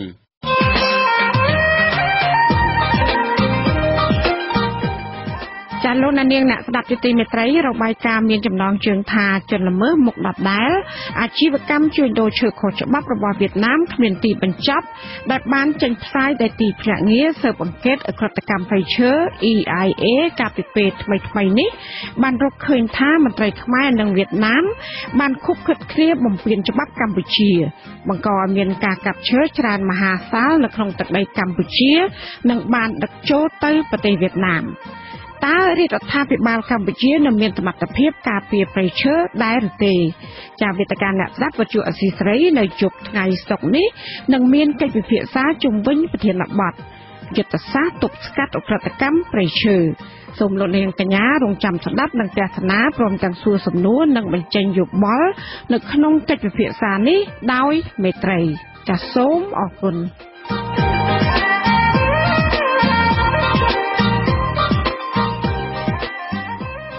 ចាលោកនាងកញ្ញាជាទីមេត្រីភូមិរហាលគឺជាភូមិមួយក្នុងចំណោមភូមិចំនួន5ផ្សេងទៀតនៅក្នុងឃុំតាសៀមដែលប្រជាពលរដ្ឋតែងតែប្រឈមមុខនឹងការខ្វះខាតទឹកប្រើប្រាស់នៅរដូវប្រាំងក្នុងមួយថ្ងៃអ្នកភូមិជាច្រើនបានចំណាយពេលពី3ទៅ4ម៉ោងដើម្បីធ្វើដំណើរទៅដងទឹកទៅតាមអូរឬក៏តាមកន្លែងដែលមានទឹកនៅជិតទីរួមស្រុកស្វាយលើជាដើមចាប់ពីខេត្តសៀមរាបលោកហងសៅយុទ្ធមានសេចក្តីរាយការណ៍ពិស្ដារជំវិញរឿងនេះប្រជាពលរដ្ឋជាង300គ្រួសាររស់នៅភូមិរហាលនៃឃុំតាសៀមឲ្យដឹងថាពួកគេកំពុងប្រឈមមុខនឹងបញ្ហាខ្វះទឹកប្រើប្រាស់យ៉ាងខ្លាំងនៅរដូវប្រាំងជារៀងរាល់ឆ្នាំ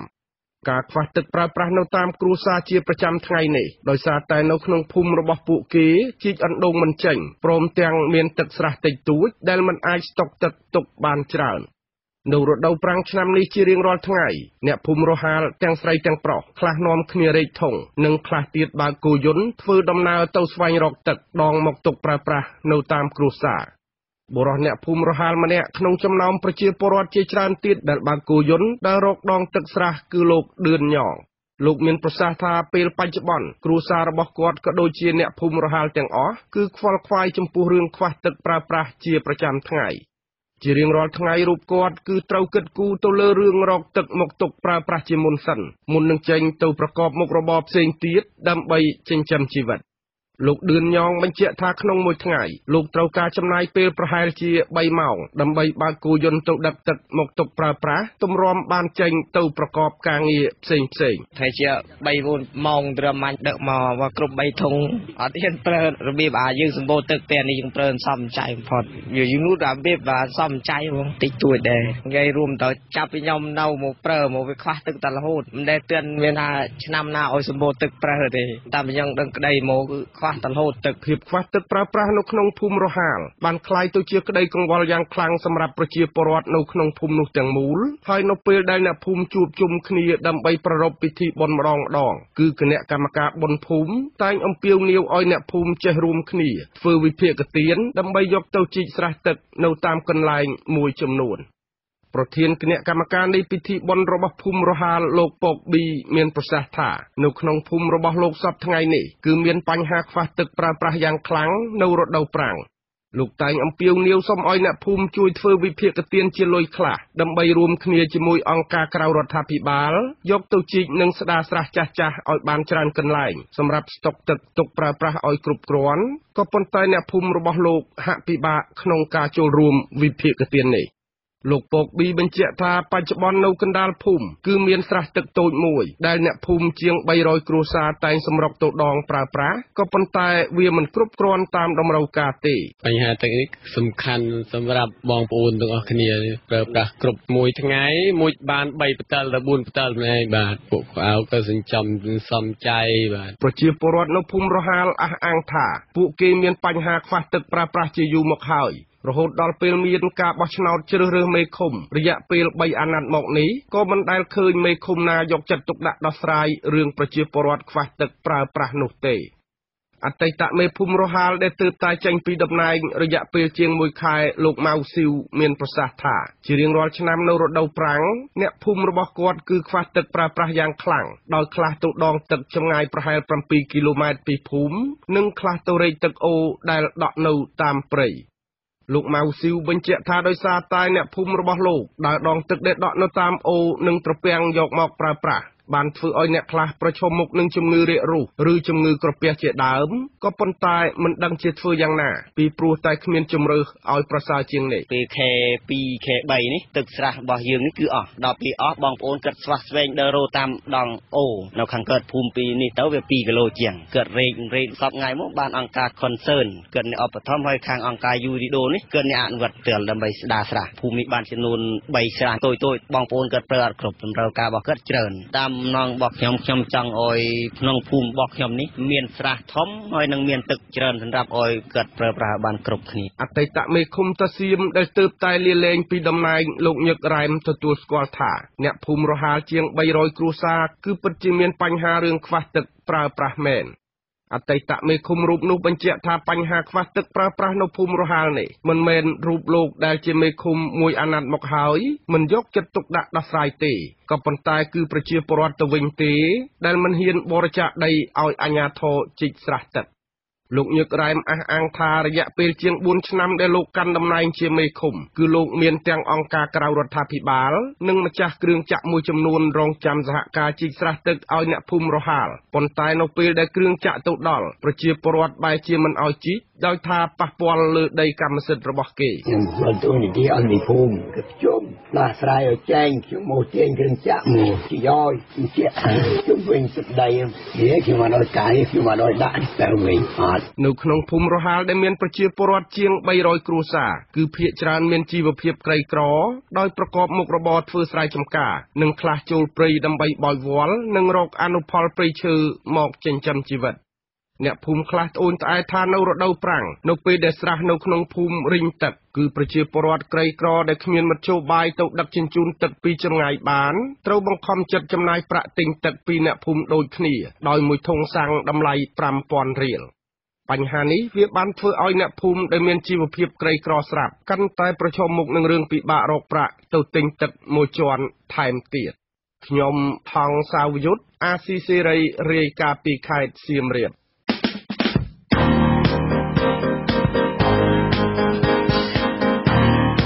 កិច្ចសន្ទនាជាមួយមេឃុំនិងចៅសង្កាត់ចាត់លោកនាងជាទីមេត្រីឃុំលបើកស្រុកឈូកខេត្តកំពតគឺជាឃុំតែមួយគត់ដែលមេឃុំមកពីខាងគណៈបក្សសិទ្ធិមនុស្សគឺលោកម៉ែនសុខៃចាឃុំនេះមាន5ភូមិដែលមានប្រជាប្រដ្ឋសរុបជាង 2,000 គ្រួសារប្រជាប្រដ្ឋប្រកបរបរធ្វើស្រែចម្ការនិងធ្វើចំណាក់ស្រុកទៅប្រទេសថៃនិងទៅប្រទេសកូរ៉េក៏ប៉ុន្តែលោកបានបាត់បង់តួនាទីរបស់ខ្លួនជាមេឃុំកាលពីខែមីនាឆ្នាំ 2017 ដោយសារក្រសួងមហាផ្ទៃបានបញ្ចប់តំណែងដោយសារតែលោកបានមកឈរឈ្មោះជាបេក្ខជនមេឃុំសម្រាប់គណៈបក្សសង្គ្រោះជាតិចាសម្រាប់កម្មវិធីកិច្ចសន្ទនាជាមួយមេឃុំនៅថ្ងៃនេះសូមលោកនាងកញ្ញាស្ដាប់បទសម្ភាសន៍របស់លោកយ៉ងច័ន្ទរានិងលោកមេឃុំម៉ៃសុខៃអំពីសមិទ្ធផលនិងបញ្ហាប្រឈមដែលមិនទាន់ដោះស្រាយនៅក្នុងឃុំចាសសូមអញ្ជើញស្ដាប់ដូចតទៅបាទសូមជម្រាបសួរលោកម៉ានសុខៃបាទបាទខ្ញុំចង់ឲ្យលោកជួយរៀបរាប់បន្តិចអំពីសមិទ្ធផលរបស់លោកនៅក្នុងការដឹកនាំរយៈពេលជាង4ឆ្នាំរបស់លោកថាតើលោកបានដឹកនាំសម្រេចបានសមិទ្ធផលសំខាន់អ្វីខ្លះបាទលោកអកលោកដែលមានការខូចខាតហ្នឹងយើងលោកបានបំពេញឲ្យមានស្ថិរភាពដំណើរការរបស់ប្រជាពលរដ្ឋដំណើរការបានបាទពីនោះយើងបានបំផុសប្រជាពលរដ្ឋយើងឲ្យស្គាល់អំពីច្បាប់បាទច្បាប់ក្នុងការអនុវត្តដូចជាចងក្រងពាក់ព័ន្ធជាមួយអង្គការក្រៅរដ្ឋាភិបាលពួកអង្គការ6អង្គការដែលចូលមកក្នុងឃុំបើកនោះដើម្បីគ្រប់គ្រងឲ្យឃុំសង្កាត់គាត់មានការបណ្ដុះបណ្ដាលហៅផ្នែកកសិកម្មផ្នែកចិញ្ចឹមសត្វឬខាងដូចជាប្រាក់សន្សំអ្វីៗទាំងអស់គាត់ជួយមកអន្តរាគមន៍ដល់ឃុំលបើកយើងខ្ញុំទាំងអស់គ្រប់ពេលវាតាំងពីប្រគុណអនាម័យគឺយើងបានតំណាក់តំណងសហការជាមួយអង្គការក្រៅរដ្ឋាភិបាលដែលគេមកជួយគ្រប់គ្រងក្នុងឃុំលបើកយើងខ្ញុំបាទជឿតើតើតទៅនឹងការផ្ដល់សេវាសាធារណៈសម្រាប់ប្រជាពលរដ្ឋនៅក្នុងមូលដ្ឋានឃុំលបើកនេះវិញថាតើលោកបានសម្រេចបានយ៉ាងម៉េចខ្លះដែរតើតទៅនឹងការផ្ដល់សេវាផ្សេងដែលមានការពឹងពាក់ពីប្រជាពលរដ្ឋនោះបាទនៅសាលាឃុំគឺយើងអូដែរយើងធ្វើ scan ធ្វើប្លង់បិទនៅជាងសាលាឃុំដាក់តម្លៃសេវាខ្ញុំប្រកាសឲ្យមើលតម្លៃសេវានៅហ្នឹងកុំសួរគេហើយកុំឲ្យប្រជាពលរដ្ឋយកមកធ្វើហើយចេះតែឲ្យលុយគេគេយកកម្រៃប៉ុណ្ណេះឲ្យប៉ុណ្ណោះគឺដាច់ខាតកុំឲ្យយកគឺផ្ដល់សេវានេះផ្ដល់ជាព័ត៌មានជួយជាក់លាក់យ៉ាងហ្មងតើកាលណាចូលមកខ្ញុំទៅណែនាំគាត់ថាឥឡូវតម្លៃនេះគេយកប៉ុណ្ណេះទេកុំបាច់ឲ្យគេលើសកុំដល់ចេញទៅអូនថាអស់ប៉ុណ្ណេះអស់ប៉ុណ្ណោះដោយសារមេឃុំនេះអត់យកលុយទេលោកដែលជាអតីតមេឃុំមើលឃើញថាតើឃុំលបើកនេះមានបញ្ហាប្រឈមសំខាន់អ្វីខ្លះដែលជារឿងដែលត្រូវដោះស្រាយបាទខ្ញុំកំពុងប្រឈមនៅមួយតុលាការដែរ ដោយសារប្រឈមរឿងតុលាការដោយសារអីដោយសារខ្ញុំការពារព្រៃសហគមន៍ភ្នំថ្នោតព្រៃសហគមន៍ភ្នំថ្នោតសហគមន៍ព្រៃភ្នំថ្នោតហ្នឹងដោយសារអីដោយសារអ្នកមានលុយគាត់ទៅធ្វើចូលហួសដីដែលដីរបស់សហគមន៍ចុះតើតើនឹងបញ្ហាចំណាក់ស្រុកវិញតើប្រជាពលរដ្ឋនៅតំបន់នេះមានការធ្វើចំណាក់ស្រុកច្រើនដែរឬទេបាទចំណាក់ស្រុកវាច្រើនណាស់វាជិតពាន់ហើយជាពលរដ្ឋយើងមានតែមាន 8,000 ជាងហើយឥឡូវវាចំណាក់ជិត1ស្រុកជិត 1,000 ហើយវាមានបញ្ហាប្រហែលចូលដល់ថ្ងៃនេះប្រហែលជាចូលដល់ 1,000 ណាតើលោកបានជួយអន្តរាគមន៍ដោះស្រាយបញ្ហាហ្នឹងដោយរបៀបណាខ្លះបាទបញ្ហាហ្នឹងយើងណែនាំគេអត់បានថាឲ្យគាត់នៅធ្វើការធ្វើងារនៅក្នុងស្រុកចឹងដោយសារកម្មករហ្នឹងយើងអត់មានរកទីផ្សារបានឬទីកន្លែងធ្វើការបានទៅធ្វើការនៅក្នុងភ្នំពេញវាទីផ្សារកន្លែងរោងចក្រនៅភ្នំពេញតម្លៃវាទាបជាងនៅក្រៅបាទម្ល៉េះហើយបានជាពលរដ្ឋយើងច្រើនចាក់ចែងទៅថៃទៅកូរ៉េដោយសារទីផ្សារទីកន្លែងរោងចក្រនៅថៃនៅកូរ៉េគេមានប្រាក់ខែគេច្រើនលោកមានរបៀបធ្វើការយ៉ាងម៉េចដែរជាមួយនឹងខាងសមាជិកក្រុមប្រឹក្សាគុំសង្កាត់ដែលមកពីគណៈបកដតីជាពិសេសខាងគណៈបកប្រជាជនកម្ពុជានឹងបាទខ្ញុំធ្វើការវាអត់មានការបញ្ហាអីកើតឡើងទេដោយសារអីខ្ញុំមានគោលការណ៍មួយថាសាមគ្គីភាពដើម្បីអភិវឌ្ឍការងារឲ្យភូមិឃុំយើងវារលូនវារីកចម្រើនខ្ញុំយកគោលការណ៍ហ្នឹងយកមកដាក់ក្នុងខ្លួនខ្ញុំដឹកនាំដោយល្អគឺអត់មានប្រកាន់នានាការខ្ញុំចេញពីគណៈបកនេះគណៈបកនោះគឺខ្ញុំធ្វើដោយសុវត្ថិភាពរបស់ខ្លួនខ្ញុំដោយសាមគ្គីភាពនេះអត់មានរើសអើងពោះហេគណៈបកមកខ្ញុំធ្វើមិនឃុំហើយគណៈបកសិទ្ធិមនុស្សគាត់គណៈបកប្រជាជនអត់មានប្រកាន់នានាការអញ្ចឹងទេខ្ញុំធ្វើឲ្យមិនចាប់ដៃគ្នាកសាងគ្នានិយាយអំពីផ្លូវច្បាប់ទួនាទីរបស់ជំទប់មួយធ្វើអីខ្ញុំនិយាយទៅតាមទួនាទីនៅខាងសេដ្ឋកិច្ចគឺឲ្យគាត់ទៅខាងសេដ្ឋកិច្ចខាងគ្រប់គ្រងសេដ្ឋកិច្ចដើរធ្វើបញ្ជីស្នាមអីណែនាំគឺផ្លូវការហ្នឹងគឺខាងសេដ្ឋកិច្ចឲ្យគាត់ធ្វើតាមហ្នឹងជំទប់ពីរអញ្ចឹងឲ្យមកពីសំរាំងស៊ីក៏ខ្ញុំអត់មានប្រកាន់នានាការអីដែរគឺគាត់ថាមុខសញ្ញាហ្នឹងខាងសណ្ដាប់ធ្នាប់ខាងបៀបរយដោះស្រាយអីឲ្យគាត់ញែកមុខតាមសញ្ញាហ្នឹងពួកខ្ញុំទទួលរួមខ្ញុំគាត់ដឹងឮដើម្បីដល់កន្លែងណាមិនដោះស្រាយមិនចេញគាត់អញ្ជើញខ្ញុំហៅនឹងដោះស្រាយជួយចូលរួមតើលោកមានផែនការយ៉ាងម៉េចខ្លះដើម្បីអាចរំពឹងថានឹងឈ្នះ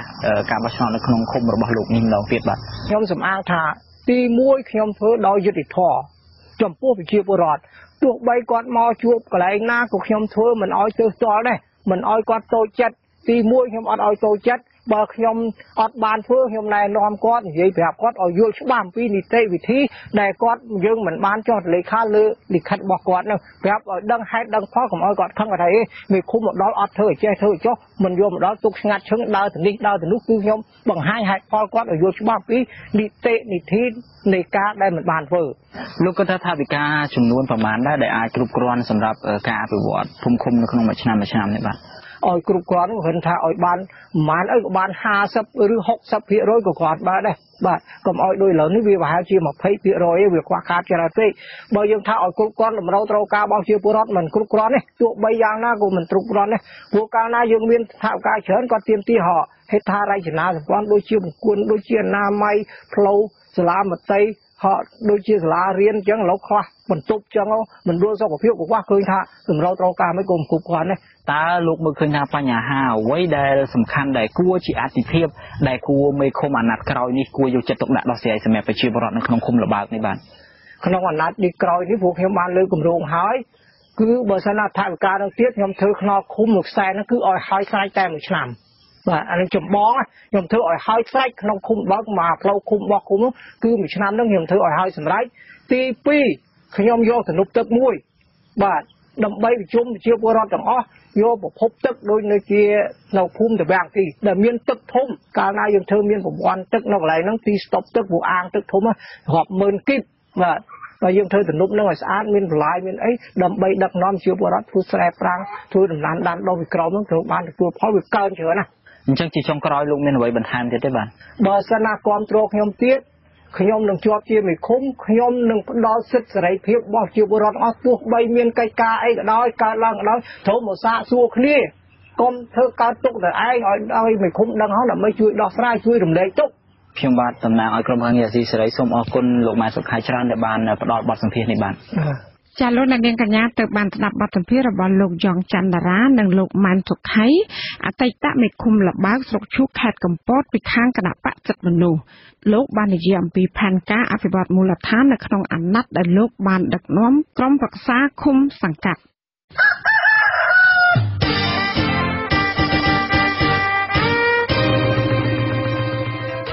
នៅឃុំសង្កាត់របស់លោកអ្នកមានបញ្ហាអ្វីធំជាងគេដែលលោកអ្នកចង់ឲ្យក្រុមប្រឹក្សាឃុំសង្កាត់អាណត្តិថ្មីដោះស្រាយឲ្យបាននោះខ្ញុំរស់នៅសងៃខ្ញុំកង្វល់រឿងបកគោភ្លើងបាទឥឡូវបកគោភ្លើងវាច្រើនរឿងបញ្ហាដូចខ្យល់អីចុះជុះខ្យល់អីចឹងវាអាចនឹងប៉ះពាល់ដល់ផ្ទះរបស់ពួកខ្ញុំតើគណៈបកណាដែលលោកអ្នកគិតថាមានសមត្ថភាពដោះស្រាយបញ្ហានេះបានអានឹងទស្សនៈខ្ញុំអានឹងដឹងថាបកណាតែបានចប់ហើយគាត់ជួយកែសម្រួលទៅបាទជួយឲ្យជីវរដ្ឋលោកងាយស្រួលក្នុងការប្រើប្រាស់ផងបាទអញ្ចឹងខ្ញុំសូមសំណូមពរឲ្យអាជ្ញាធរដែនដីដូចជាចៅសង្កាត់នៅឃុំសោះក្រាមនេះសូមឲ្យគាត់ជួយមើលសម្រួលនឹងសសរនោះផងអ្នកណាចាប់ក៏ល្អដែរសំខាន់អភិវឌ្ឍភូមិឃុំឲ្យបានល្អទៅ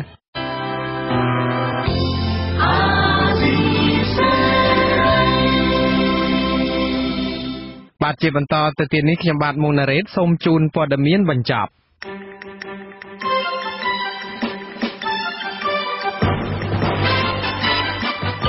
រដ្ឋសភានឹងបើកកិច្ចប្រជុំដើម្បីបោះឆ្នោតជ្រើសរើសអតីតប្រធានគណៈកម្មាធិការជាតិរៀបចំការបោះឆ្នោតហៅកាត់តកោជបគឺលោកអឹមសួស្ដីដែលជាបេក្ខភាពតែម្នាក់ចូលជាសមាជិកក្រុមប្រឹក្សាធម្មនុញ្ញនៅថ្ងៃទី16ខែឧសភាខាងមុខអគ្គលេខាធិការនឹងជាអ្នកនាំពាក្យរដ្ឋសភាលោកលេងពេញឡុងឲ្យដឹងថាមានតែលោកអឹមសួស្ដីម្នាក់ប៉ុណ្ណោះមានលក្ខណៈសម្បត្តិគ្រប់គ្រាន់ស្ថាប័នបោះឆ្នោតនៅក្នុងអាណត្តិលោកអឹមសួស្ដីគ្រប់គ្រងរងការរិះគន់ថាលំអៀងទៅកាន់គណៈបកកណ្ដាលអំណាចគណៈកម្មាធិការជាតិរៀបចំការបោះឆ្នោតឬហៅកាត់តកោជបដដែលនេះប្រកាសថាបញ្ហាទឹកថ្នាំជ្រលក់ដៃសម្រាប់សម្គាល់ថាបានបោះឆ្នោតរួចហើយនោះលែងមានបញ្ហាថាលុបជ្រះទៀតហើយប៉ុន្តែគណៈបព្វប្រឆាំងនិងមន្ត្រីសង្គមស៊ីវិលដែលឃ្លាំមើលការបោះឆ្នោតនៅតែមានការព្រួយបារម្ភអំពីបញ្ហានេះព្រោះថាបើទឹកថ្នាំជ្រលក់ដៃនេះពុំមានគុណភាពឬអាចលុបជ្រះបានដោយអាណត្តិមុនមែននោះនឹងមានអ្នកបន្លំចូលបោះឆ្នោតលើសពីមួយដងបានយោធាការពីព្រំដែនកម្ពុជានៅខេត្តស្ទឹងត្រែងអះអាងថាយោធាឡាវនៅតែបន្តឈរជើងលើទឹកដីខ្មែរនៅកោះឫស្សីដដែលពុំមានអ្វីប្រែប្រួលទេគឺក្នុងបំណងរារាំងកងកម្លាំងវិស្វកម្មកម្ពុជាមិនឲ្យស្ថាបនាផ្លូវនៅតំបន់នោះនិងចង់គ្រប់គ្រងទីនោះចំណែកអ្នកនាំពាក្យក្រសួងការពារជាតិវិញបានច្រានចោលការលើកឡើងបែបនេះប៉ុន្តែលោកនាយរដ្ឋមន្ត្រីឡាវបញ្ជាក់ប្រាប់លោកហ៊ុនសែនថាព័ត៌មាននៃការប៉ះទង្គិចគ្នារវាងកងទ័ពទាំងពីរនៅតាមព្រំដែននៅខេត្តស្ទឹងត្រែងនោះគ្រាន់តែជាពាក្យចចាមអារាមប៉ុណ្ណោះនាយកប្រតិបត្តិនៃអង្គការក្រមការងារពិសេសសិទ្ធិលំនៅឋានលោកសៀភិរមត្រូវបានចៅក្រមស៊ើបសួរសាលាដំបងខេត្តកំពង់ស្ពឺក៏ហៅទៅសាកសួរពីបទព្រហ្មទណ្ឌនៅព្រឹកថ្ងៃទី11ខែឧសភាពាក់ព័ន្ធជាមួយនឹងបទចោទថាលោកបានក្លែងបន្លំឯកសារសាធារណៈនិងបទឆោបោកពាក់ព័ន្ធទៅនឹងដីដែលម្ដាយធំរបស់លោកធ្វើជាអំណោយឲ្យលោកមុនពេលដែលគាត់ចែកឋានប៉ុន្តែចៅក្រមមិនឃុំខ្លួនលោកទេព្រោះមិនមានភស្តុតាងមានទម្ងន់គ្រប់គ្រាន់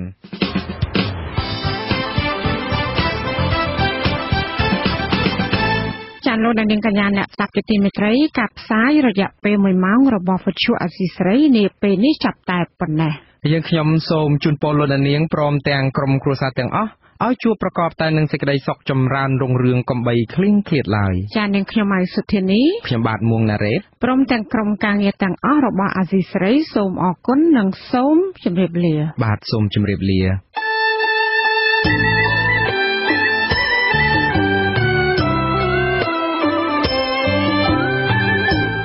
វិទ្យុអាស៊ីសេរីផ្សាយតាមរយៈរលកធាតុអាកាសខ្លីឬ Shortwave តាមកម្រិតនិងកម្ពស់ដូចតទៅនេះពេលព្រឹកចាប់ពីម៉ោង 5 កន្លះដល់ម៉ោង 6 កន្លះម៉ោងនៅកម្ពុជាលោកអ្នកនាងអាចស្ដាប់វិទ្យុអាស៊ីសេរីតាមរយៈរលកធាតុអាកាសខ្លី 13740 kHz ស្មើនឹងកម្ពស់ 22m ពេលយប់ចាប់ពីម៉ោង 7 កន្លះដល់ម៉ោង 8 កន្លះតាមរយៈរលកធាតុអាកាសខ្លី12140 kHz ស្មើនឹងកម្ពស់ 25m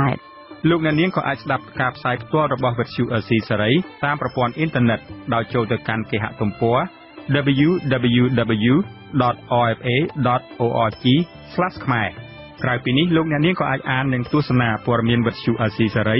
លើទូរស័ព្ទដៃរបស់លោកអ្នកផ្ទាល់សូមលោកអ្នកនាងចូលទៅកាន់បណ្ដាញសង្គម Facebook ដែលមានអាសយដ្ឋាន